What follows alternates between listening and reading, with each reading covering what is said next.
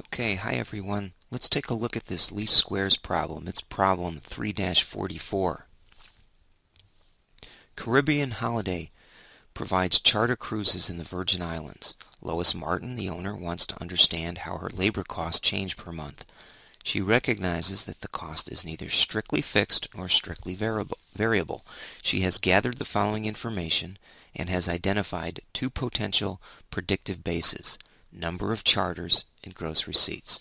Okay, and then with the information that you see in this table here, we need to come up with the least squares method.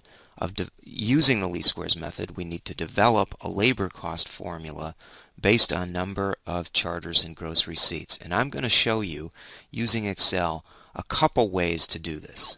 Okay, let me slide down now. I've put in the data here so we have it to work with. And what I think I'm going to do is show the graphic way, which is the way I tend to put these together. What I'm going to do is just highlight this data right here. We'll do number of charters first. Now, what you need to understand is this is the X, the independent variable, and so is gross receipts. So why don't I put an X at the beginning here so that it's labeled. Okay, we're going to test each of those, and Y is the dependent variable. Okay, so what I'm going to do is grab this here, highlight that, and I'm going to go up to Data. Up to Insert. Now I know you don't see this on the screen. I'm going up to Insert off of the Excel ribbon bar, and I'm going to click on the scatter diagram. You know what? Maybe I ought to move this up so you can see it. Okay, so it is on Home, and then you go to Insert, and then you grab the scatter diagram. Okay, now that'll bring a pop-up screen. Now I'm going to bring it back down to where we were. Okay, and it's going to put a graph on the screen, so we'll just put it off to the side here. And what I have is the X and Y's reversed. Now I'm wondering if I can switch this around easily. Okay, there's no real easy way to switch it, so instead what I'm going to do is just copy the data over here and put it in the right order. Okay, so I'll just copy that data there, and we'll put this data here. Okay, and then I want to format this all in dollars so it shows up that way on our screen. So now we're going to test labor cost versus number of charters. So I'm going to call this labor cost.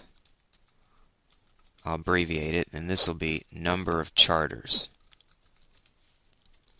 And let me just center that. Now I'm going to highlight that with those titles, and I think Excel will know what to do.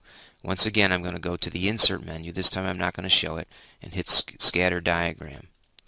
And now we will get the X and Y showing up where we wanted them. And I'll just put this over here for now so you can see it. Okay, so I don't have to move it down the screen. Okay, now there's our labor dollars on one side, and our number of charters on the x-axis, labor dollars on the y. I'm going to right-click and hit Add a Trend Line, and you'll get this little pop-up, and then I'm going to say Display the equation on the chart. Now really that's all we need, but I also like to know the R-squared value, which gives us some measure of how well our data fit the line. And I'm going to hit Close, and now we've got the formula right there. And by the way, that's the answer. That y equals 271.15 plus 6329 is our answer. Okay? What that's telling us, I know I got to try to move this away so it won't. You can see it a little bit better. Let me see if I can move this.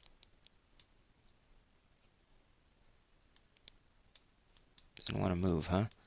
Here, why don't we bold it then? There. Yeah, now you can see it a little bit better. If I can move it just a little bit. Good. Now it's not hitting the line. Okay, what that's telling us is the cost function is equal to $271.15 plus a fixed cost of $63.29.8. Okay, now, in addition to that, let me show you how you could derive the solution using the formulas for least squares. Okay, now what I've done is I've dropped in the author's solutions, and you'll see that they came up with 6327 plus 271.18 by multiplying the x times the y and squaring it and using the formula, right? So you can certainly use the mathematics to solve it this way, but Excel is doing that under the curtains for you. So 6327 plus 271.18, and we came up with 6329.8, slightly different, plus 271.15. So I think the difference may be due to rounding, but as far as I'm concerned, both of those are correct. Okay, now I'm going to show you one other way. Excel can also solve this formula using some statistical functions. So you could type in equals, go up to the formula bar, hit equals, you get this pop-up screen. Now it defaulted to statistics because that was what I was on. It normally will just appear to what was most recently used. But you could go to statistics and then pick a formula called intercept. I'll type I to bring it up. Now it says what are the known y's, and the known y's are these values right here. And I also have it copied here and here, but we can pull it from here. And then it says what are the known x's. Well, we're basing it on these numbers, these independent variables, right? We drop those in, and it says calculate at the point at which a line will intersect the y basis. We hit that and I get 6329.84, which is exactly the fixed number there. And if you wanted to know the variable portion, you could again go up here to the statistical and use, I think it's LIN. I got to remember the name of it. Line estimate. Okay, returns the statistics about the line estimate. And it too uses linear regression, and we will drop in the y's and then the x's. Okay.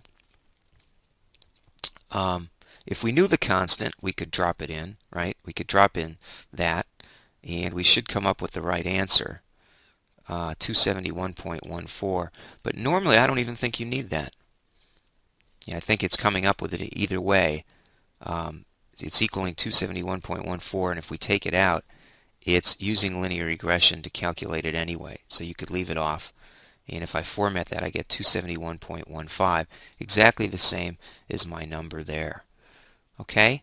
So now, if we wanted to tackle the other approach, let's by the way, let me label this. This would be the intercept fixed cost, and this is the variable cost per unit. Okay? And I could stretch that out so you can read that. And both of those are in dollars. So you could do it that way. And not only is that the variable cost per unit, it's the, let me do this consistency, line est function, estimate of a line, if you will.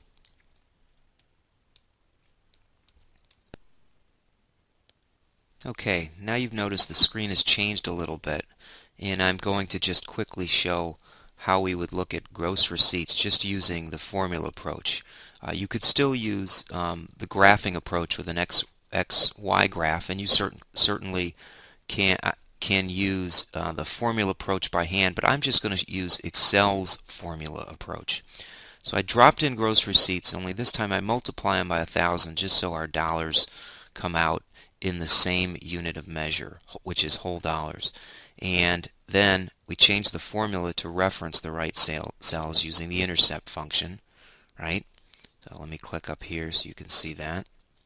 So we put the B25, which is our labor cost, and then the known X's, which is the gross receipts, and we determine that the fixed portion of this function is $5,393.86.